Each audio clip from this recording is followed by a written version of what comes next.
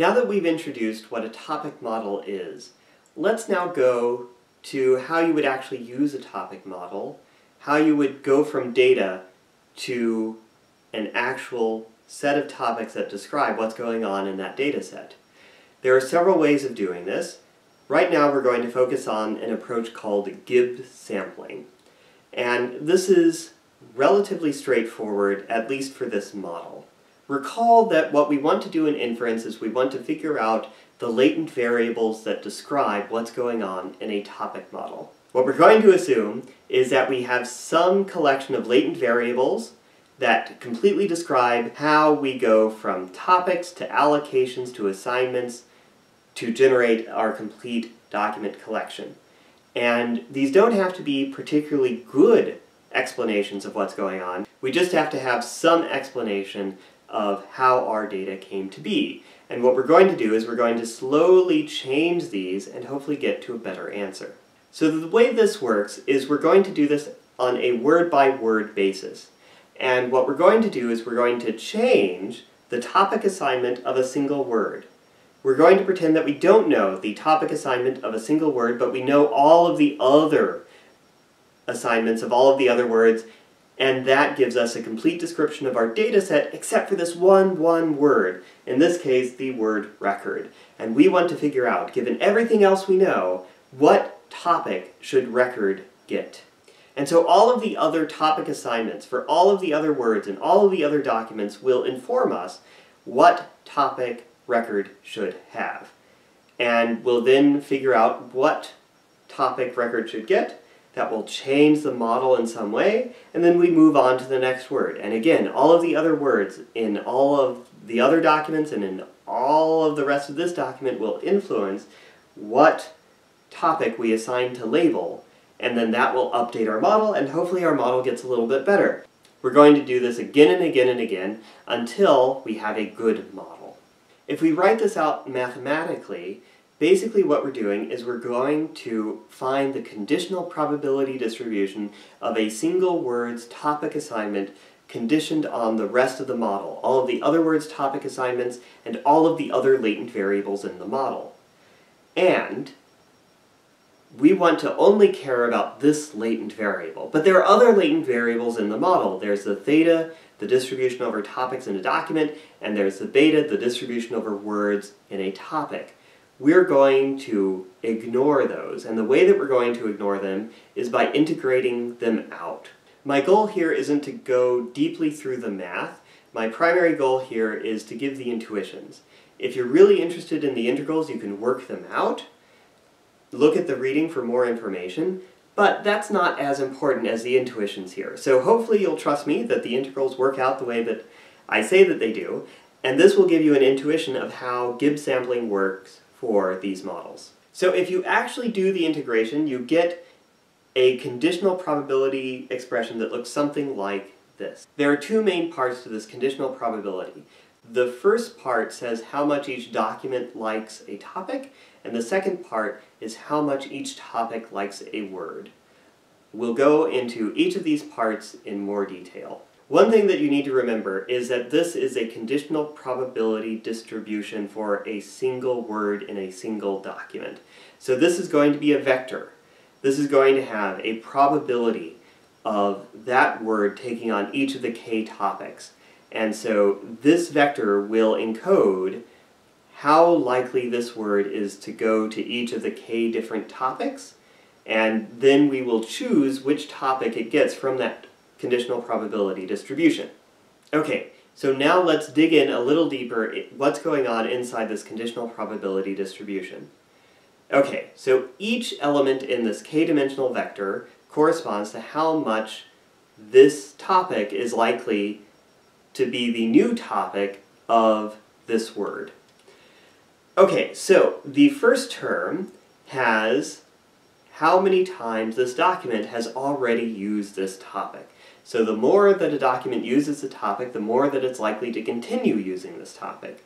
So if it has used this topic a lot, you're going to see more of this topic in the future.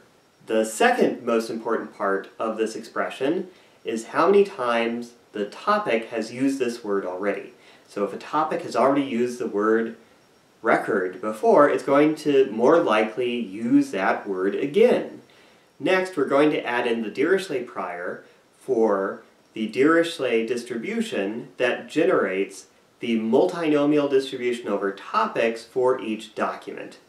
And this acts as a smoothing term. So before we talked about smoothing in terms of naive Bayes, and this functions in the same way. Even if a document has never used a topic before, if the number of times that the document uses topic is 0, so n sub dk is 0, this first term won't go completely to 0. You're still going to add in this alpha term that acts as like a smoothing term, and is in fact the Dirichlet parameter that gives you the multinomial distribution over topics. And the same thing goes for how much the topic likes individual words. Even if the topic hasn't used this word before, there's some chance that it will use it going forward. And so we then add up all of the first term and normalize it. Altogether, this first term encodes how much this document likes a particular topic, and the second term encodes how much a topic likes a particular word. Okay, so now let's go through an example that I have stolen from David Mimno. So let's say that we have a document, and we're just going to assume that we have some topic assignments. Let's say that we generate them randomly. So we take a k-sided die, we roll it, and we generate all of these topic assignments. And we do that for every word in every document, and now we've done that for the entire corpus, and now let's try to make it better doing Gibbs sampling. So in the equation that I showed you, we have counts of how many times a document used a particular topic, and counts of how many times each topic used various words.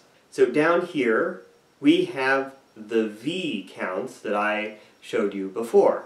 So this is saying, in topic 1, the word Etruscan was used once, in topic 3, the word Etruscan was used 35 times. So this corresponds to the V that I showed you before, how much the topic likes particular words. Now let's say that we want to update the assignment for the word trade in this document. It was assigned to topic 2. We're now going to take that away. We're going to pretend we don't know what the topic assignment was, and so now the count for trade in topic 2 is going to go from 8 down to 7. Now that it's done that, we don't know what the topic assignment for trade is. We need to figure that out, and we're going to use the conditional probability distribution that I showed you before to do that. So, now let's plug it into that equation. Now remember, there are two parts to that conditional probability equation. The first part is how much does this document like a topic. So, this document has used topic 1 a bunch, and it's used topic 3 a bunch. It hasn't used topic 2 very much, and we're going to represent that with these blue bars. And so notice that topic 2 is not completely 0. Topic 2 still has a little bit of probability because of the Dirichlet parameter that we talked about before that acts like a smoothing term. But the primary contributor is how many times the document has used this topic before. That's the n counts that we talked about before. The second part of the equation is how much each topic likes the word trade. And so trade has been used a lot in topic 1, a little bit in topic 2, and barely at all in topic 3.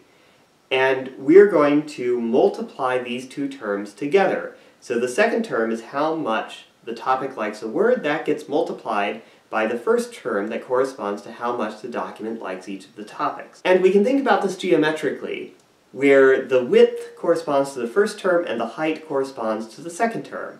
So when we multiply those together, we get the probabilities. And here you can see that we have a big conditional probability for selecting topic 1, and topic 2 and topic 3 really doesn't have a chance. So we throw a dart at this, and let's say that we land in topic 1, which makes the most sense. So now the word trade is going to get assigned to topic 1, and we update our counts accordingly. So before, the word trade was used 10 times in topic 1. That count now goes up to 11, and trade takes on topic 1, and now this document likes using topic 1 a lot more than it did before. And both the horizontal and the vertical components of the probability that we computed before get a little bit larger. So in the future, topic 1 would have been more likely than it was before. When you select a new topic for a word, this corresponds to sampling from a multinomial distribution. You're going to compute this k-dimensional vector, you'll then normalize it so it sums to 1, and then you're going to make a draw from that multinomial distribution. And you can do that after you've normalized that distribution by drawing a random number between 0 and 1, and then finding the first bin that is greater than the value that you drew. So that's it. That's the very simple algorithm for fitting a topic model to data. And here it is written a little bit more formally. You go through all of your documents, you go through every word in every document, you decrement the variables associated with that topic assignment, you sample a new topic assignment, and then you increment the counts again. That's it. So even though you now should be able to implement this on your own, I encourage you not to do that except to understand how it's working. If you actually use this in practice, you should use an existing implementation. I recommend trying first Mallet, which is a Java-based implementation of Gibbs sampling for topic models. It's relatively simple to use, but is also pretty fast. So it's a great place to start. There are some implementation details that we didn't talk about here. For example, how do you set the hyperparameters? Mallet takes care of that in reasonable ways for you, but underneath all of that is this very simple algorithm that iteratively selects new topic assignments for each of your words. And from this very simple algorithm, you can run topic models over document collections with millions or tens of millions of documents without too much difficulty. And once you have those topic analyses, you can understand what's going on inside those data sets and perform this really, really high-level summary of all of the themes going on in your collection. One of the reasons that topic models have been so influential in the data science, machine learning, and natural language processing literatures is that this kind of approach, creating a generative model for your data and applying it to large document collections, is relatively straightforward unless you gain insights about what's going on inside these data sets. Once you understand how to go from a model like latent Dirichlet allocation to an inference algorithm, you can then start tweaking the model to have it generate the kinds of things that you're interested in, and then create new models that reflect that. And that allows you to build even deeper insights of large data sets.